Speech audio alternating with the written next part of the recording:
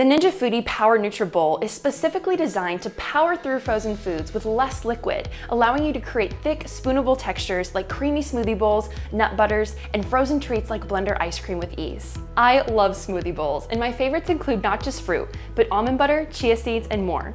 The key to a good smoothie bowl is a really thick base. That way you can make it super beautiful with all your toppings and then snap a picture to post on social media.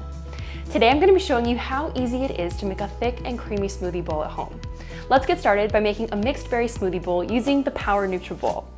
This recipe can be found in the Kickstarter guide that came with your blender. To get started, add the liquid. Pour your milk or milk alternative into the 14-ounce Power Bowl, filling to the liquid fill line. Next, add frozen mixed berries directly from your freezer up to the max fill line.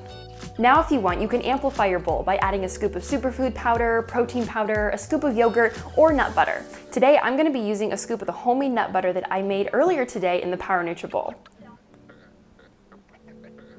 The next step is to blend, so we're going to screw on our blade assembly,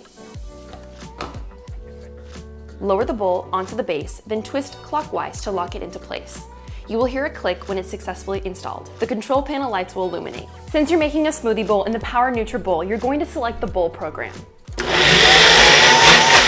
While the program is running, twist the power paddle counterclockwise continuously while the smoothie bowl processes. This will ensure all the ingredients are pushed down toward the blade and you get that thick, spoonable result you're looking for in a smoothie bowl. When the program is complete, remove the bowl from the base by twisting counterclockwise and then carefully remove the blades. Scoop out your smoothie bowl into a bowl. Look how thick and creamy it is.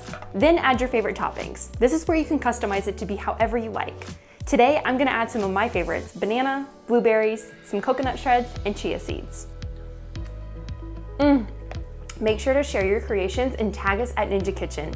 If you're looking for more smoothie bowl recipes or culinary inspiration or tips and tricks, visit us at ninjakitchen.com.